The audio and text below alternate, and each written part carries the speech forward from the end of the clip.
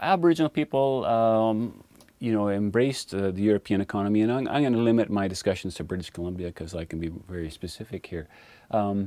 So through the late 19th century, the railway was built to British Columbia in 1885, and actually 1885 is a real turning point for a couple of reasons.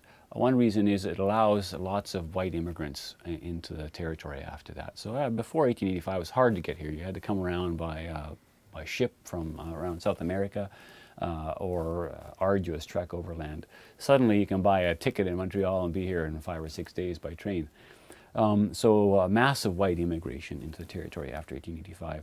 The other thing that happens is all these Chinese who are working on the railway, and there were 10,000, maybe 15,000 Chinese working on the railway, are suddenly unemployed. And they need work, and they'll take any work. And see, the First Nations had an economy here before Europeans arrived. They didn't need Europeans to survive. You know, if the wages fell or there was no job, they just went back to fishing and hunting, and they were fine. The Chinese didn't have access to those resources or the skills, so they had to take any job at any price to feed themselves. So you have this huge influx of low-wage labor, which starts to displace Indigenous people from many of the jobs they did before. And then 1885 was also the year the government decides that this potlatch system that the First Nations had here, this idea of accumulating wealth and giving it away, was a problem. That it was somehow and not Christian and not capitalist, and you know, they associated all kinds of evil things with these potlatch feasts. So they pushed the government to ban the potlatch. So the Indian Act is changed in 1885, and the potlatch is made illegal. So, you know, you can see a bunch of things coming together here. The reason why Native people went to work was to accumulate wealth for the potlatch, make that illegal. Allow this, well, both white immigrants and Chinese laborers kind of make this huge influx. Having said that, 1885 is still a boom period in British Columbia. So Native people are still working and doing fairly well.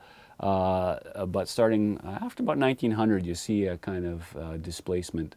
World War I comes along, 1914, and labor shortage. You know, lots of men go off to the front, and they need workers. So you can see there in that period, Indigenous people being brought back into all kinds of industries because they need the labor.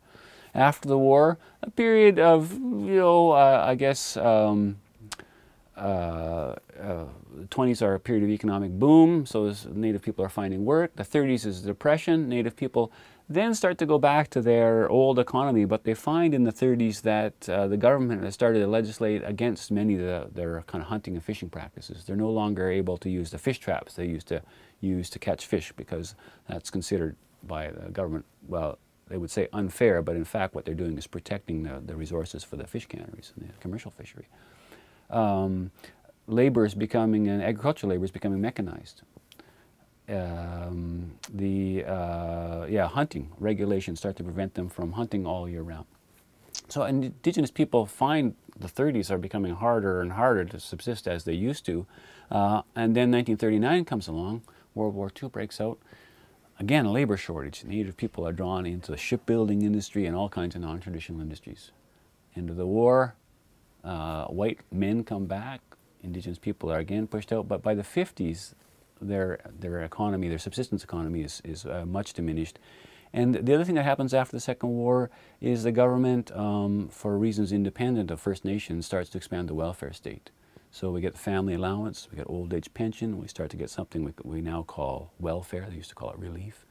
And so Indigenous people, you can actually see the Indian agents saying, if we impose these hunting restrictions on these people, we're going to force them onto welfare. And